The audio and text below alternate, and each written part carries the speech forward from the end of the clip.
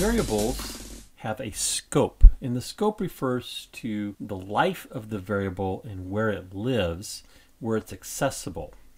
So we have local variables and global variables. And so far, in reality, the variables we've created have been global variables because we've created them outside of any functions. They are simply in our structured approach that we've been using.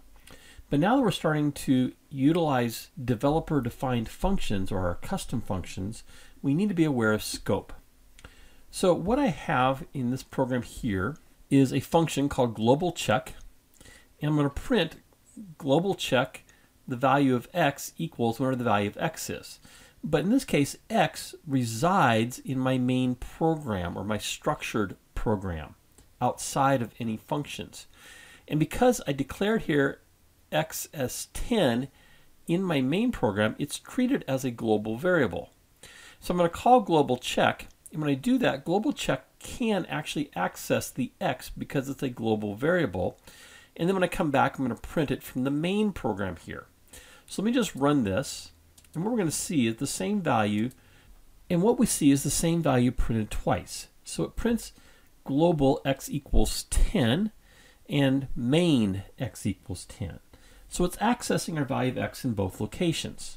However, the global variable is only accessible from a read-only standpoint.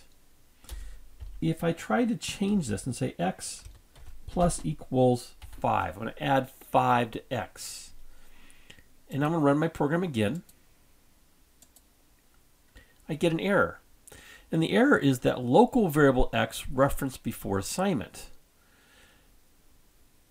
So when it gets to this statement here, it sees this x, and it treats that x as a local variable rather than a global variable. Because I haven't told Python in this definition x is a global variable. It treats it as a second x. What I need to do is to declare x as a global variable. So I'm going to reference it in my function as global x. I'm going to tell it that I'm going to use the global x.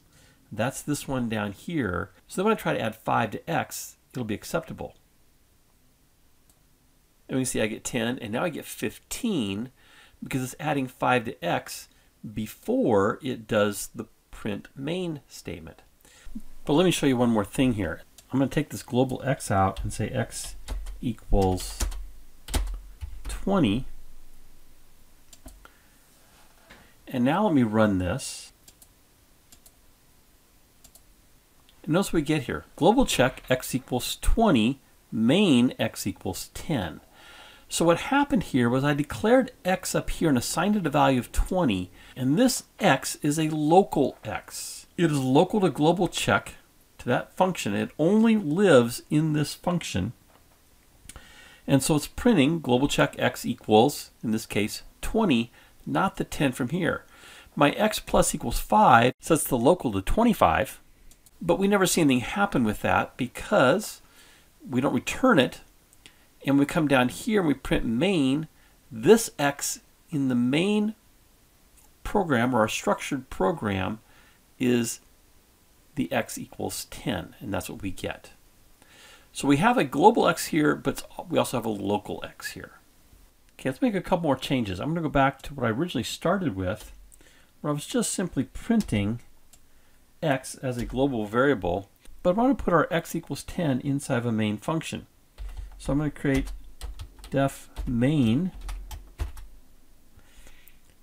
and I'm going to indent these 3 statements under main, so they're now occurring in main, and I'm going to call my main function. I'm going to run this, and I'm getting another error here if x is not defined. So once again, I have x defined in main, but because I defined this in a function, it's no longer a global x, it's a local x. And so on this global check, the local x does not exist, nor does a global x exist for it to reference. Well, how do I fix that? Well, one thing I can do is I can declare x as a global value. So here global x x equals 10. I cannot say global x equals 10. I have to do this on two separate lines. Let me run this.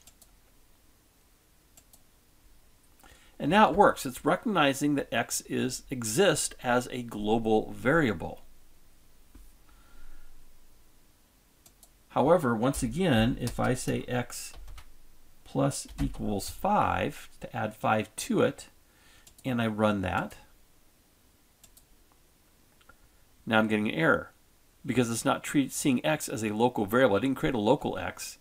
I can't modify the global x without telling Python that I want to modify the global x. So what I can do here is also make this a global x and run this again. And now x is 10 here. It's coming across as my global x. I'm adding 5 to it. And then down here, I'm printing it the global x again, but now it's 15 because I added 5 to it up here. What subprogrammers will do is create the x outside of any function, and they'll either do it up here at the top or before the main. Now I'm going to declare global x. I'm just going to say x. And once again, I'm going to comment out these two lines of my global x plus 5. So now I've created x outside of my main function. Let me run this. And I get 10 in both cases because x is now a global variable being all the way over to the left. It's outside of any function. It treats or recognizes the global x here and recognizes the global x here. If I recognize the if I declare x as global in my global check and then add 5 to it and run that, now I'm getting my 10, 5 to it, and my 15. Now, just to let you know, a lot of Python programmers don't like to use global variables, period. So let me show you how a lot of programmers would do this.